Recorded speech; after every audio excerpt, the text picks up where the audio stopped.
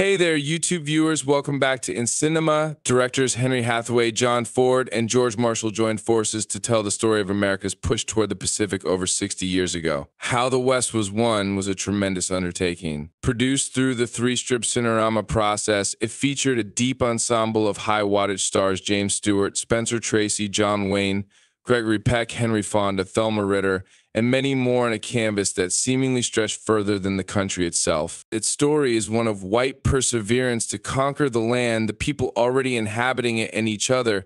It suffers from its grand scale, competing visions, and regressive politics, and yet there is a mystique to the very audacity of attempting it. For actor Kevin Costner, the film must surely have been at the forefront of his mind while making his ambitious directorial return Horizon, an American Saga Chapter 1, a 3-hour work attempting to rewrite past wrongs while suffering from the same glut that afflicted the film it most recalls. Horizon, an American Saga, isn't trying to subvert the Western, relying on many well-worn tropes. It's also a slow build of intersecting stories that takes so long to get going that Costner doesn't even appear on screen until an hour in. Instead, the first third of Horizon is merely a long preamble, a structural decision indicative of a film grinding and failing to prove itself as a standalone feature. The sizzle reel that ends Chapter 1, in fact, featuring a library of clips and characters for future movies, does well to tease the kind of high-motoring film we could get, but don't necessarily find here. Rather, Chapter 1 limps into 1859 in San Pedro Valley. A family surveying a plot of land by a creek is gruesomely murdered by Apache warriors who are none too happy to find white outsiders on their land. These deaths, however, do little to deter more from coming to the point of settling in a town guarded by armed citizens. At nightfall, during a town dance, the Apache warriors return the grisly,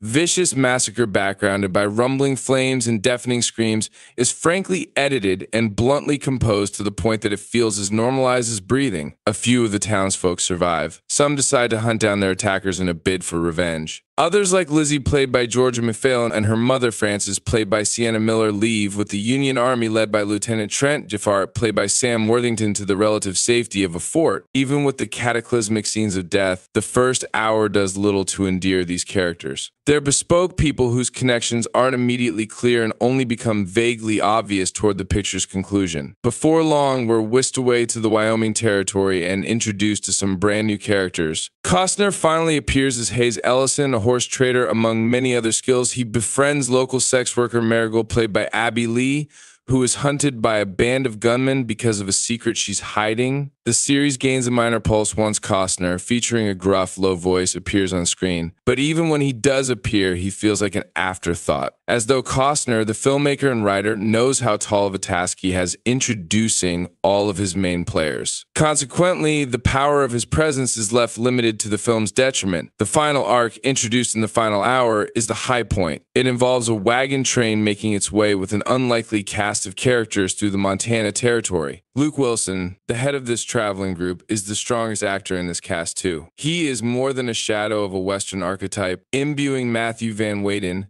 with a groundedness that the series sorely lacks. Because as much as Costner tries to play an even hand, attempting to give the indigenous and settler perspective equal attention, it doesn't wholly work. Yes, we meet the family of the Apache warriors, but their screen time pales in comparison to their white counterparts. It also doesn't help that the white women characters are, for the most part, so clean and luminous, nary a speck of dust on them, despite their grungy surroundings, that they appear angelic on screen. The score is equally telling. It's a gorgeous, big, triumphant old Hollywood score whose most sympathetic notes are reserved for the film's white characters. Costner does at least include a diverse cast, nodding toward the presence of black people and Chinese immigrants in the history of the West, tracing across the vast, sumptuously photographed landscape by DPJ Michael Miro. While Horizon teases a kind of conspiracy theory a mysterious publisher is printing and sending pamphlets promising a land of milk of honey that is only occupied by death, I can't help but continue to think about the film in relation to how the West was won. That Western ultimately couldn't overcome the weight of the era it was created in, or genre conventions like forced, feeble romances. Horizon is arriving in a more enlightened time, especially considering the release of Martin Scorsese's Killer of the Flower Moon and other indigenous-made works, such as Reservation Dogs, Wild, Indian the Body Remembers When the World Broke and Opened Beans, and more. That presence put even greater pressure on Costner,